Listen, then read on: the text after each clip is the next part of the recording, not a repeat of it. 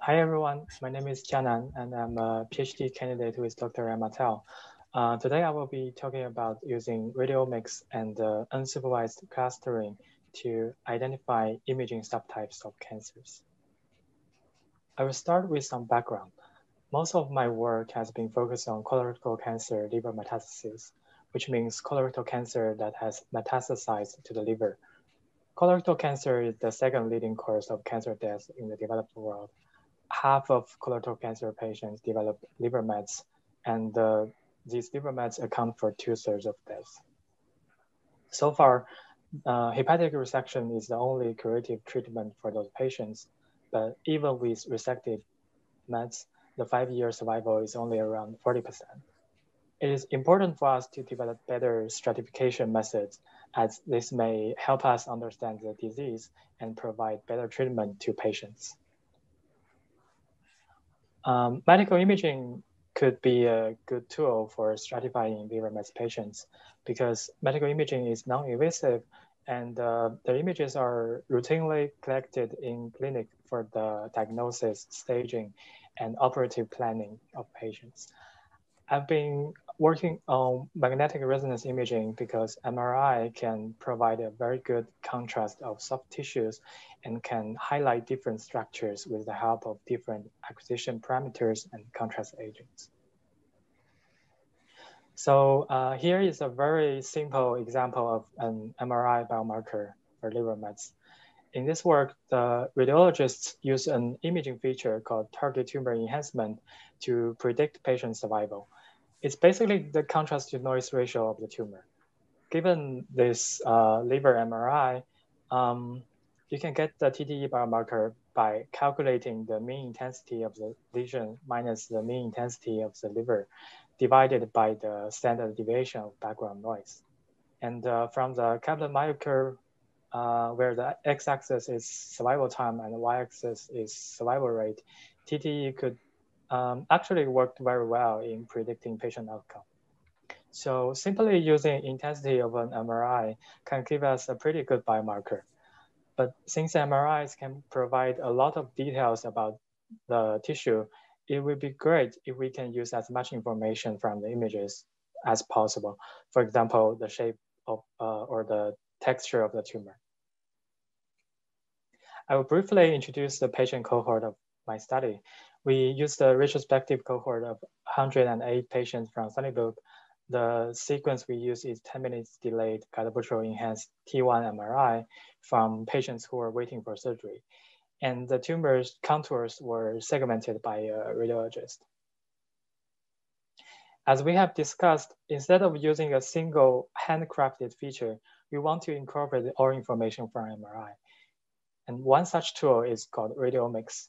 Radiomics is an emerging field in medical imaging analysis, and I think it's slowly gaining attention in the bioinformatics field. It extracts a large number of predefined features from images to describe the intensity histogram, shape, and texture of tumors. Once we extracted the features, we can use machine learning methods to perform feature selection and to build models to predict patient outcome. In this work, we extracted 100 features and we used lasso logistic regression for feature selection and predictive modeling. And we derived a very simple 3-feature signature here using lasso logistic regression. And by dichotomizing patients into 2 groups with predicted signature value higher or lower than the median respectively, our model had a very good predictive ability. There is a 40% absolute difference in 3-year survival between the 2 groups of patients. And in a Cox regression model, we compared our signature with other biomarkers. For example, phone score, clinical biomarker based on blood tests and other clinical information, and TTE, as we discussed earlier. Our model have much higher concordance index and hazard ratio in that Cox model. Again, the results looks great, but there is a big issue in the analysis, and that is overfitting. During training, we introduced the bias by selecting the features associated with survival, and also we evaluated hundreds of features when we only have 100 labels. Also, our signature probably won't work in other datasets because the problem of inter-institution variability from the scanner, contrast agent, and imaging protocol we used. In short, there is not enough data for training a non-overfitting supervised prediction model. And another problem is the overlapping distribution of tumor appearance. In practice, patients with similar tumors and similar medical history can have distinct outcomes. And some groups had used consensus clustering to identify imaging subtypes of breast cancer. And the imaging subtypes they found is completely unrelated to the well-established molecular subtype of breast cancer.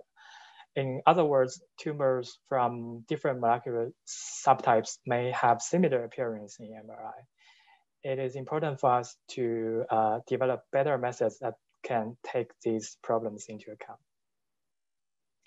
In order to solve these problems, we propose an unsupervised clustering radiomics pipeline. The first steps are the same as conventional radiomics. We extracted 100 features from MRIs, and then I used an autoencoder to learn feature representations and reduce dimensionality. So the autoencoder is basically a neural network-based feature selection technique. We reduced the dimensionality of the feature space from 100 to 3. And then the selected latent features are used as input for the unsupervised clustering method to find the imaging subtypes. And we chose Gaussian mixture model for clustering because it's able to estimate any observed distribution as a linear combination of overlapping Gaussian distributions. And the number of clusters is automatically determined using the minimal message length criteria. So these are the 3 clusters we identified. The figure on the left is a pair plot where both the x-axis and the y-axis are the 3-dimensional latent space. And the color indicates the clusters and each dot is a patient. We can see that these points formed 3 normal distributions, each representing an imaging subtype. There are 46, 41, and 21 patients in each subtype respectively.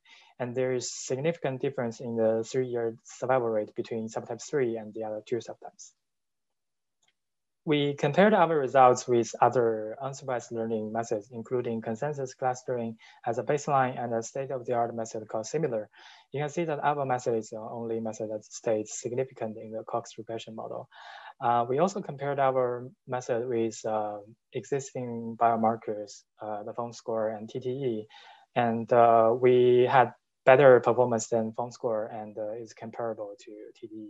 But TTE is specifically designed for T1 MRI of liver mets and is a supervised model, while our model is unsupervised.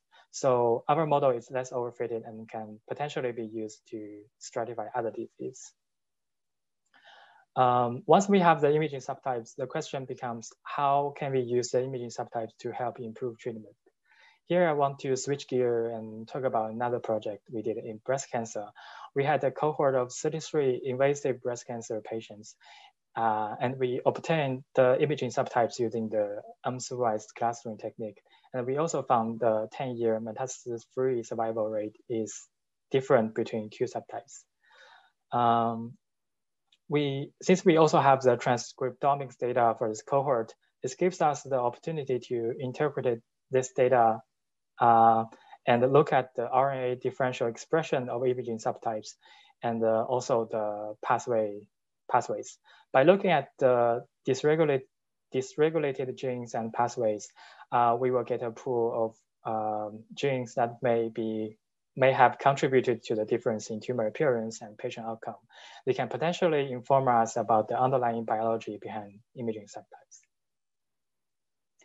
In summary, radiomics is a method that extracts mathematical features from medical images to stratify patients, and our unsupervised clustering pipeline can be used to alleviate the issues of overfitting and overlapping distribution.